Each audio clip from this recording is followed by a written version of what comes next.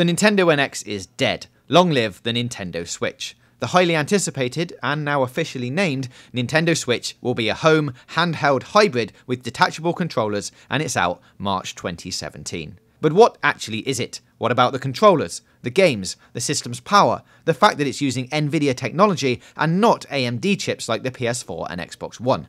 I'm James from Games Radar, and this is everything you need to know about the Nintendo Switch. So, what is the Nintendo Switch? Well, it's a new console handheld hybrid from Nintendo.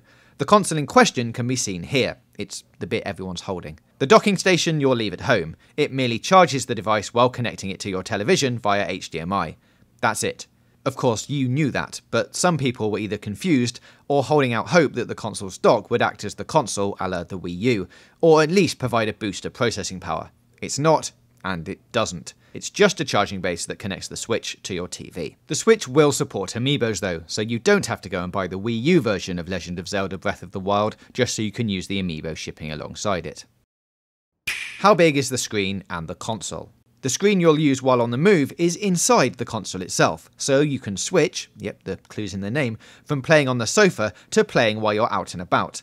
The size of the screen hasn't officially been revealed, but by using some clever maths, taking the known size of the stick on the controller and placing it over the console, we can suggest that its screen will be 145mm wide by 82mm high, while the complete console, including the controllers, will be 253mm wide by 106mm high. This basically makes it the same size as the Wii U gamepad, with a very, very slightly bigger screen. How do the controllers work? There's a number of options here depending on where you are and what you're doing. When you drop the Switch bit, the part with the screen, into a dock attached to your TV, you're using Nintendo Switch Pro controller to control the action on screen. But confusingly, it seems like you don't have to. You can also use a separate accessory to combine the two Joy-Con controller parts into a standard-ish controller, with two joysticks, buttons galore, and even a pair of grips. As a bonus, it also looks like doing this will charge the Joy-Cons at the same time. For on-the-go play, the sides of the Switch pad can be removed and used as two tiny controllers, one in each hand. Kind of like a Wiimote and Nunchuck, but without the annoying cables. Or you can attach them to the main body, which is done, if the patent is anything to go by, via a series of infrared cameras rather than a direct digital connection. In this form it looks like a Wii U gamepad, but it isn't tethered to a separate console since all the brains are right there between the controller sections. For multiplayer, each Joy-Con can be held on its side and used like a scaled-down controller. You can keep one for yourself and give the other to a friend. More players can join in if they bring their own Joy-Cons, and you can even sync up with other Switch consoles for local multiplayer on more than one screen. Does the Nintendo Switch have a touchscreen? No, probably not. The screen is inaccessible while the Switch is plugged into its TV dock, and adding touch sensitivity would be an extra cost for a console that's already packed with custom technology and accessories. It also looks like your fingers would be too far from Switch's screen in handheld mode to interact with it comfortably. What's powering the Nintendo Switch? The Switch will be the first console powered by Nvidia technology, since the company co-developed the PS3's reality synthesizer graphics processor with Sony. And while we still don't have specifics like RAM, hard drive space or processor speeds yet, we can still figure out what this means. The Switch will feature a custom Tegra processor.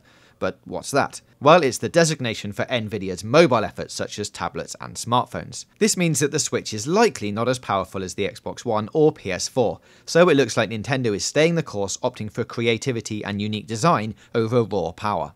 That being said, we've seen the Tegra Model X1 chip capable of playing a scaled-down version of the Unreal 4 Elemental tech demo. Meanwhile, Digital Foundry has found games such as Doom 3 BFG Edition, which runs at 720p resolution and 60 frames a second, with notable dips in frame rate on Xbox 360 and PS3, running at a smooth 1080p 60 FPS on a Tegra X1. But here's the interesting bit. Nvidia is already gearing up for its successor, the X2. Basically, all you need to know is that the way Nvidia constructs its X1 chip is based on 2014 technology, while the X2 is based on 2016 tech. Switch dev kits are currently using the X1 model, but that doesn't mean the final version won't have X2 chips inside. With Switch being the only console using Nvidia technology, both PS4 and Xbox One use AMD tech, this could mean extra hassle and cost for developers who want their games on all three platforms. Or it might be a minor hurdle. It all depends on how good the Nvidia tools are. The games. Switch will be a cartridge-based console. Welcome back to 1993. But actually, cartridges make sense given the portable nature of the machine, though they do raise questions over game size. Apparently Nintendo is recommending a cartridge size of 32GB, which is pretty healthy, though not big enough to handle certain high-profile current-gen games on rival formats. Just remember how much fuss was kicked up when Call of Duty Ghosts immediately ate up 50GB of hard drive space on the PS4 and Xbox One. Activision, Bethesda and From Software have all signed up, so it's possible we'll see the likes of COD, Destiny, Dark Souls, Skyrim and Fallout on the machine. We've also seen several new Nintendo games, including a brand new 3D Mario and Mario Kart. And then there's Beyond Good and Evil 2. A Nintendo Switch exclusive? Nintendo has also confirmed that the next entry in the Zelda franchise, The Legend of Zelda Breath of the Wild, has been delayed till next year and will release simultaneously on the Wii U and Nintendo Switch.